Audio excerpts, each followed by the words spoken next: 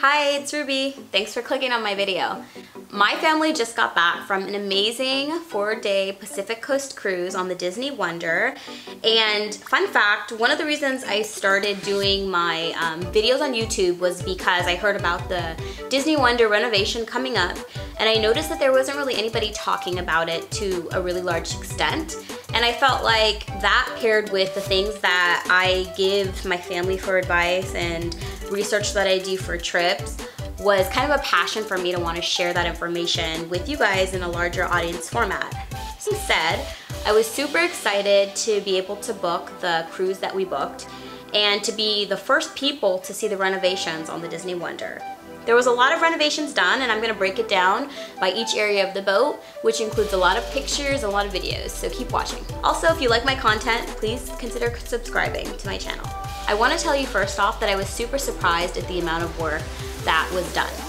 My original video where I talk about the dry dock in detail kind of only highlighted 3 main areas. Those areas included the French Quarter Lounge, Vibe, Signals, and the Cove Cafe. I guess that's 4 areas. So let's start with the French Quarter Lounge. I'm gonna do a video specifically dedicated to all the details of the lounge. I just wanna go over the entire feel of the lounge now that it's been renovated. There was a lot of people that thought maybe the Promenade Lounge would be swapped out and become the French Quarter Lounge, and that's exactly what ended up happening. I talked to the crew that work in the lounge now, and they let me know that probably about, I wanna say 8 months ago, they were told in a big team meeting that there was going to be major renovations coming to the Disney Wonder, and the biggest focus was going to be the French Quarter Lounge. On to the main deck, which is deck 3. So that's where you have most of your evening activities. Triton's is there, and Tiana's place is located at the back of the boat.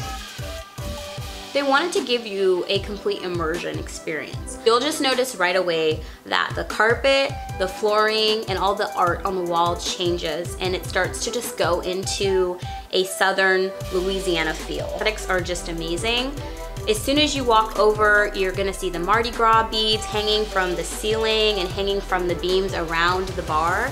And at the bar itself, you can immediately see Dr. Vasilia's hat with a bunch of potion bottles and stuff. Side note, I'm not here for the opulent, but The Princess and the Frog is one of my favorite movies, and I completely understand why they went this route, because the things that people think about when it comes to that movie is kind of the battle between good and evil, with Dr. Vasilia being, you know, obviously the Shadow Man and putting these spells on people and tricking them, and Tiana and her prince fighting that and overcoming that with love. You kind of see those elements throughout, but I would say the bar itself is more so dedicated to Dr. Vasilia. The big things I want to highlight here are they did the renovation exactly as they detailed. There is a new stage there. They also have the boxcar area where you can sit. It's a lot darker than the other parts of the lounge, but that is there as well. And then the menu is completely different. They have a lot of Louisiana favorites related to the beer and the wine choices, and also all of the specialty drinks. Some of them have Bayou Rum, which is a favorite of the South. And Bayou Rum is now featured within that lounge, but also on the boat. Really going for it as far as this Louisiana theme, Southern feel, Southern comfort foods. If you saw my quick video on the menu, you'll see that they now have beignets that you can order any time of day. And one thing I want to mention is the beignets in the lounge are different than the one in Tiana's restaurant. Tiana's beignets are deep fried. The lounge beignets are air fried. So different texture. The beignets that are fried in Tiana's lounge, while they're really good, if they sit out for a while, which happens to be the thing with any fried food, they can get soggy and not be as like crunchy. Whereas the air fried beignets will last a lot longer, their texture holding up.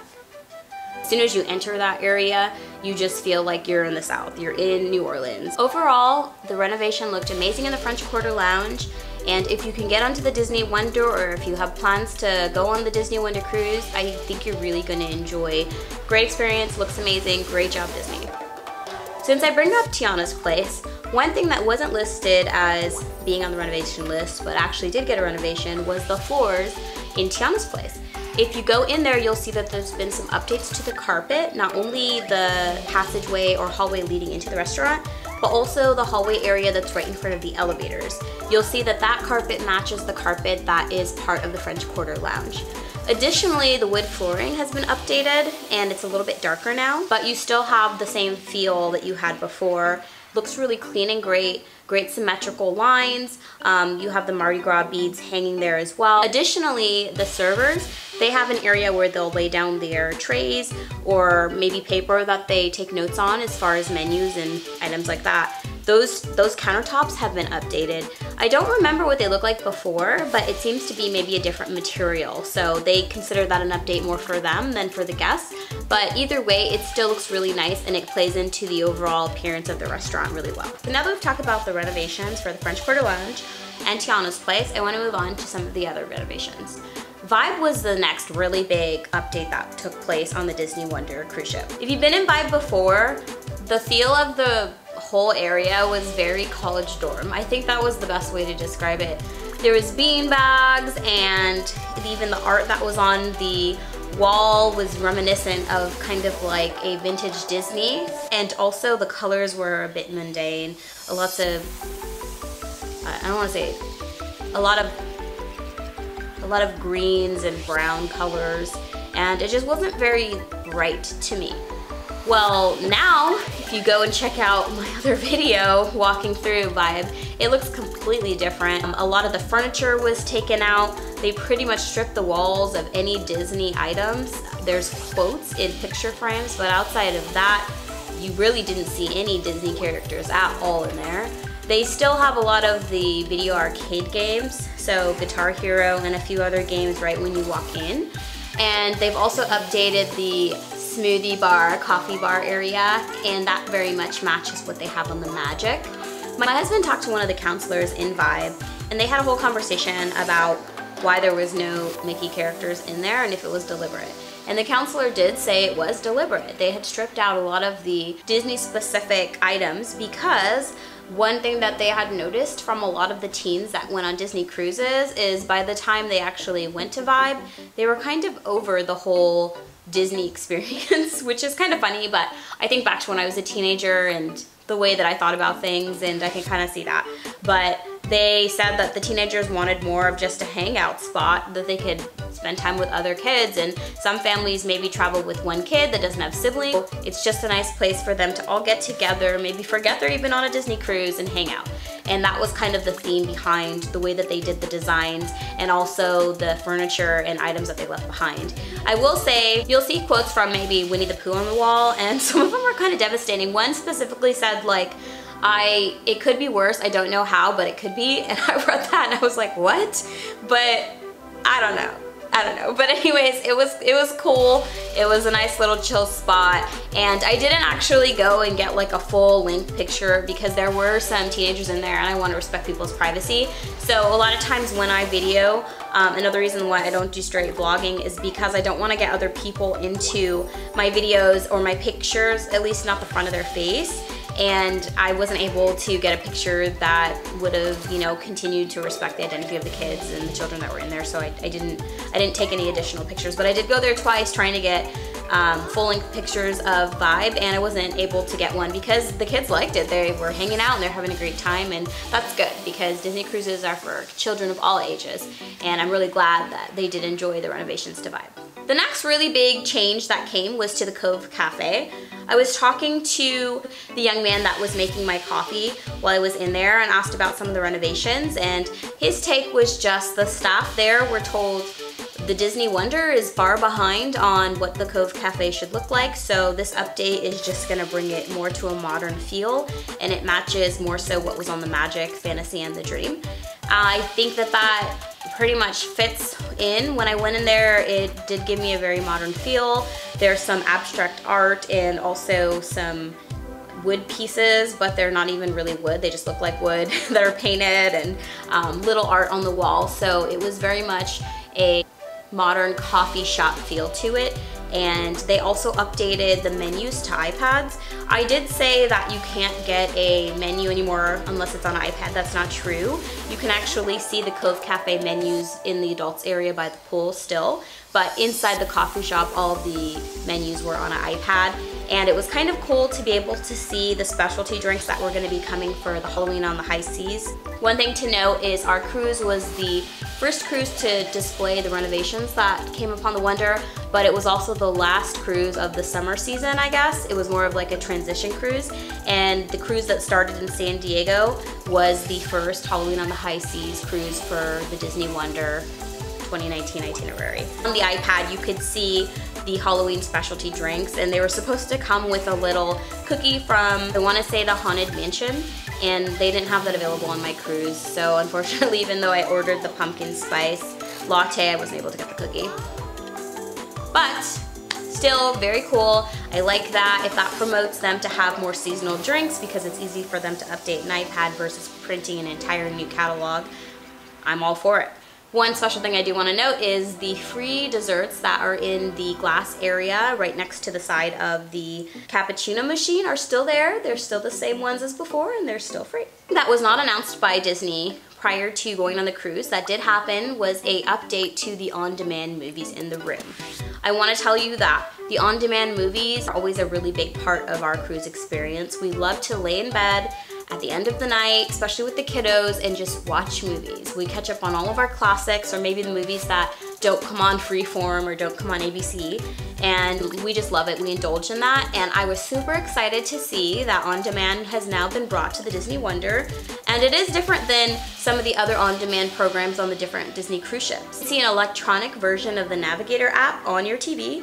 You can also see all the cruise ship videos that they might have. So for example, if there is a video that the crew does in the morning as part of their morning announcement for that day's itinerary, you can see those. You can also see some old recordings of not specifically shows, but maybe some like interview type things that they're doing, so Golden Mickey type thing.